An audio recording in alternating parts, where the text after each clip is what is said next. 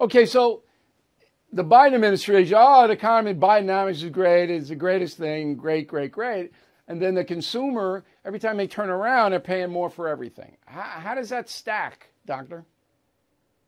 Yeah, thanks for having me on. You're right. It is a tough time for American consumers right now. They're seeing prices of everything that they buy going up. And that's, gas prices and food prices and home prices, everything across the board.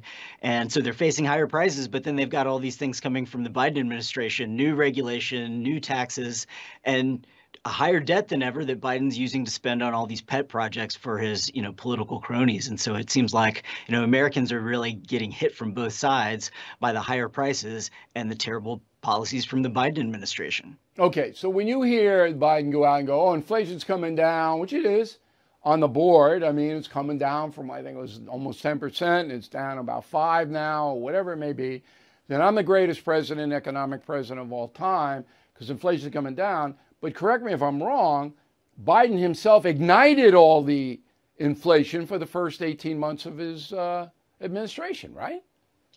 So it's funny because Biden wants to take all of the credit for things that he did not do and accept none of the blame for the things that he did. And so it's a little bit strange. He's saying that, oh, we've seen all this job growth, not even mentioning that we're in this huge recession because of COVID. And so all that job growth is really just Yeah, that's a so recovery to bogus. get us back to normal, and so it really has nothing to do with the Biden administration.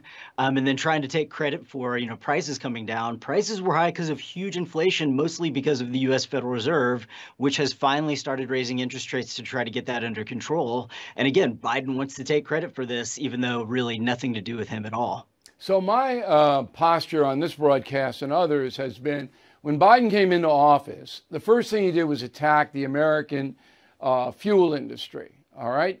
The gas industry, the heating oil, everything. Attack, regulation after regulation after regulation, boom, boom, boom, boom, boom.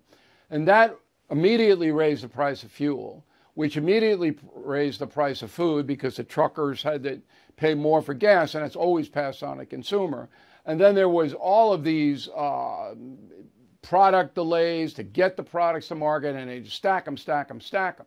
If Biden had not, and I mean, you're a senior research guy at the American Institute for Economic Research, if Biden had just left it alone when he came in, left the American energy industry alone, as Trump did, would we have all of these higher prices? I know it's speculation, but what's your opinion? Yeah, I think Biden is being a little bit um, not totally truthful about the way that he's describing the energy prices. When he was running for president, he said he wanted to eliminate the fossil fuel industry altogether, and so get rid of oil companies. And then once oil prices were high, he said, "Oh, we're going to do everything we can. I'm a friend of the energy industry and the oil industry." And obviously that wasn't true.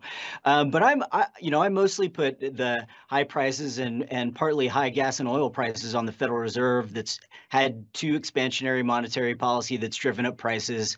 Biden called this high gas prices Putin's price hike. You remember that? Yep. Because of Russia's war with Ukraine that disrupted the oil industry. But if we look at the price of oil, even before that, it had largely gone up. I mean, at the Right. start of 2021 and the beginning of the pandemic recovery, it was about $45 a barrel. And a year later, before Russia invaded Ukraine, it had already doubled to $90 a barrel. And that was a period when prices were going up around the economy because, the Federal Reserve was keeping interest rates low and continuing to buy bonds and pushing up all prices. And so I think a lot of that has to do with the bad Fed policy, but certainly Biden's policies of trying to pick on the energy and oil industry in particular, talking about new regulations, is certainly a problem.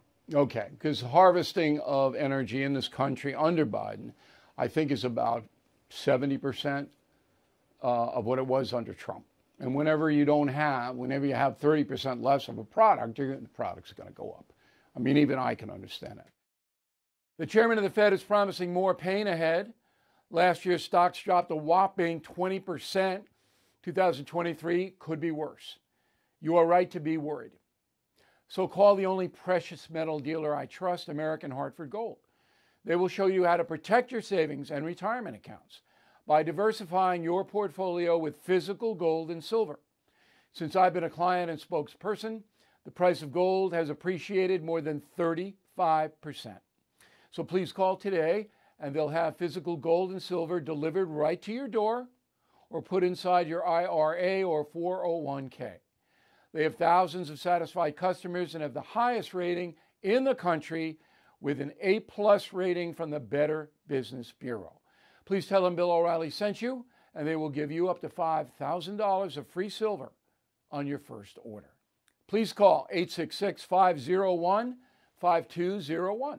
That's 866-501-5201 or text BILL to 65532.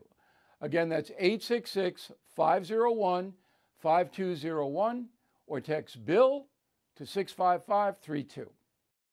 Thank you for watching the No Spin News. To watch the full episode anytime on BillO'Reilly.com, please sign up to become a premium or concierge member. Visit BillO'Reilly.com to sign up and start watching today.